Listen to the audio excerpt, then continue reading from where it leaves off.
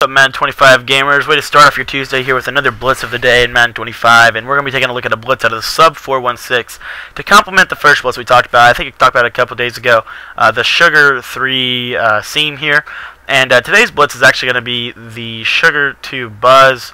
It can also be used as Sugar 3 DB Fire, depending on whatever you want to use, but today we're going to show you the Sugar 3 DB Fire, simply because it's a heavy zone blitz that we really like to use because we have a 3 deep, 3 under coverage. Sitting 5 guys, we're going to get 1 free.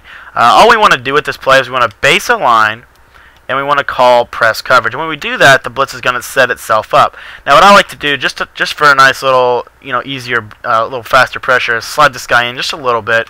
And then I typically will use this safety in this type of a formation here. And at the snap of the ball, you see we're going to get pressure off the left edge at the quarterback. Now, obviously, this blitz can be stopped. And I want to show you one way that we can stop it is by blocking a running back. So you see we're going to block a running back this time, and now you're going to see the pressure is going to get picked up before it gets to the quarterback, allowing Tony Romo to make a read and try to get him downfield, try to catch the defense sleeping downfield. But what we can do is, if we want to guarantee pressure out of this formation and we want to send it off of both edges, we're going to baseline, we're going to press, and then we're just going to re-blitz Manny Lawson. It's going to create the same techniques we were using before.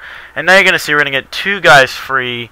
So in a situation where they may be blocking a halfback like a DeMarco Murray or someone, and they're playing heavy pass protection, then again we're just going to baseline press, and we're going to re-blitz this right of screen defensive end here. And at the snap of the ball, you're going to get pressure off of the right edge that time. I think the guard actually got in the way there. Remember that placement is important on that right guy.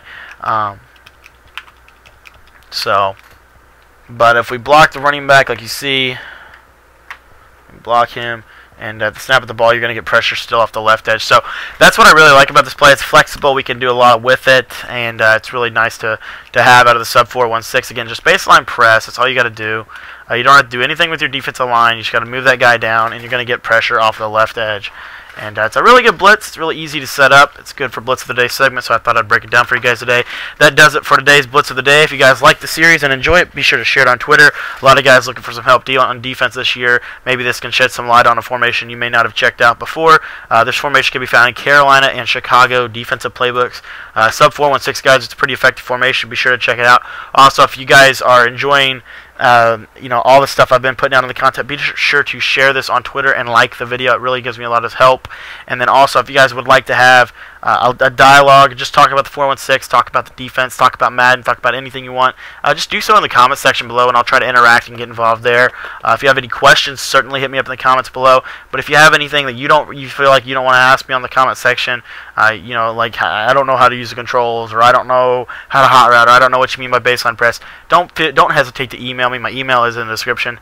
And then also, if you are wanting to, I really appreciate it if some of you guys would hit me up on Twitter, because Twitter is a lot easier for me to communicate with you guys, so be sure to do that.